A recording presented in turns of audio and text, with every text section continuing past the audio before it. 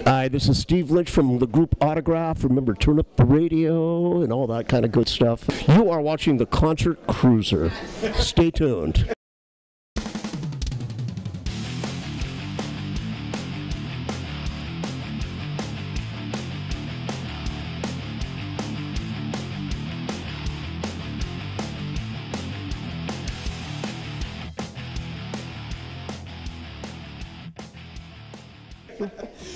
What's going on, Nation? You know what? We're going to do something a little bit different here. I'm actually a bit new to this gentleman's band, so he's going to educate me, some guy who has not heard his sound, describe his style. So, what can you tell me about your band?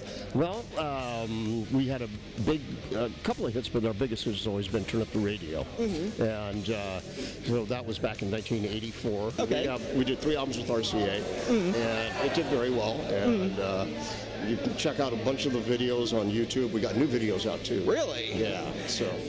Now, where does the name Autograph come from? Well, it was actually because we had kind of a signature sound, and we were opening up for Van Halen in 1984, and we didn't have a name for the band yet. It was just that, David Lee Roth was jogging with our drummer, Kenny Richards, at the time, and he said, "So what are you doing, Kenny?" He says, "Well, I'm jamming with these new guys that are really good, and he said, "Well, you got anything to play for me?" So he played him a demo, and David Lee Roth loved it. And he said, "You guys want to open up for us on the 1984 tour?" And but all of us, I was like on Dreamland Records playing with this girl Holly Penfield, and so was the keyboard player in the band.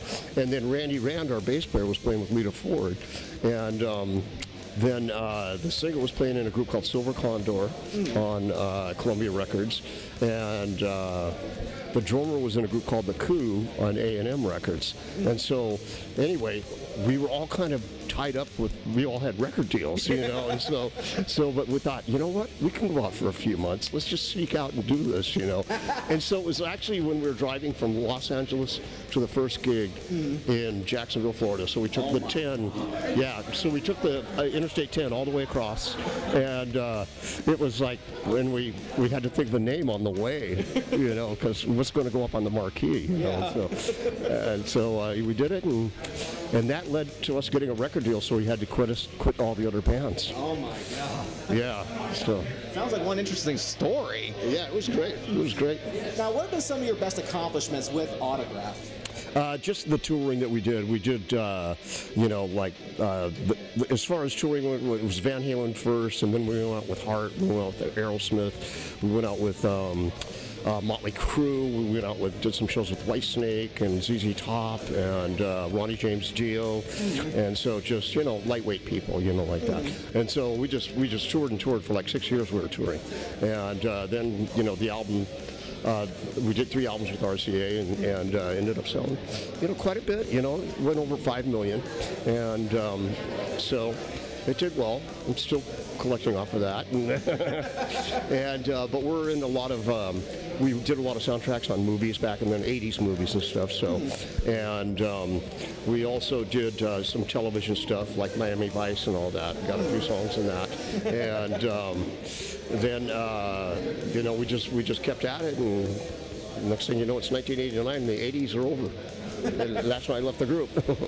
But Autograph does still have a dedicated fan base, though. God, yeah. When we went out, we started up again 5 years ago, and when we first went out, it was just amazing how many people came out to see us. It was a 22-year hiatus. Oh my God! Yeah. So that's a long time. So, but it worked out. It worked out great. Now, was it a bit of a shock coming back to Autograph, and also just how much the music industry has changed since then? Yeah, absolutely. We signed a deal with EMP Label Group, who's basically behind this whole thing here, and but yeah, it's really changed. Of course, there was no social media back then, and so it was quite a change. And in fact, on our first album, that was when. It was after that CDs came out. Yeah, I mean, that's how far back it goes. It was just cassette tapes back then, I miss CDs, man. Yeah, I know. It's like all that's disappearing, yeah. So, Yeah, people will never, kids today will never understand the joy of getting a CD and ripping out that plastic, unfolding that booklet, and that shiny new disc. Yes, that's right, and putting it in there and going, wow, this sounds great, you know. But now, you know, as you know, the vinyl's coming back big time. Yeah, I was actually kind of wondering how that even happened. Yeah, I mean, I don't even have a turntable anymore, so it's been years since I've had one, so. But it sounds warmer. It does. The analog sound is in the vinyl. There's no doubt about that. It does sound better. Yeah. All right, thank you so much for your time, sir. Now I gotta check you guys out. And I recently have. Steve Lynch is an immensely talented guitar player. He has his two-handed tap solo called Hammerhead. That's incredible. I also checked out Turn Up the Radio. It's a musical anthem about just rocking out some music.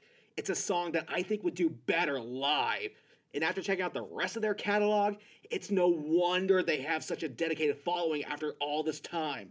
So check them out. You won't regret it. Links are in the description. It was a pleasure getting to interview this man. Curious to hear autograph. And until next time, Nation, I'll see you backstage.